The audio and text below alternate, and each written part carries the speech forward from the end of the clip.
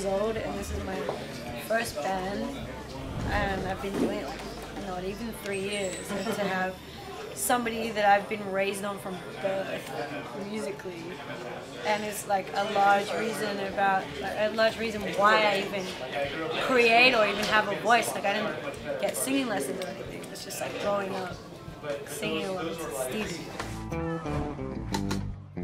DJ Spinner has already shown him our music. I mean, and there wasn't like this publication and like Twitter outburst, but like I know it's reached his ears, and for me, like that's just like beyond amazing. We have a new song called Breathing Underwater that I wrote specifically because it was like all these amazing people kept hearing our music, and I was like, what is Stevie heard? I was like, I have to write an entirely new song that's going to key change it just so that he likes it extra. And now, I mean, he hasn't heard that song, but he's heard our music, so thank you, DJ Spinner.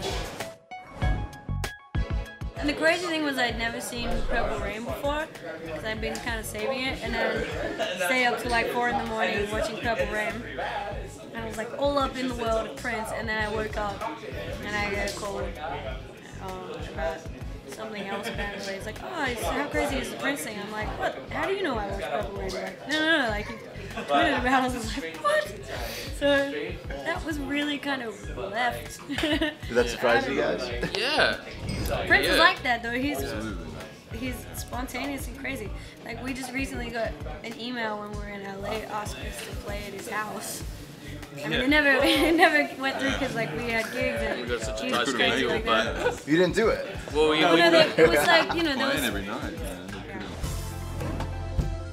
the situation that we ended up with Salam ended up being the perfect situation. He's a super calming presence. He's a musician and a producer first. You know, he's a creative being first, and someone who really cares about what he's creating.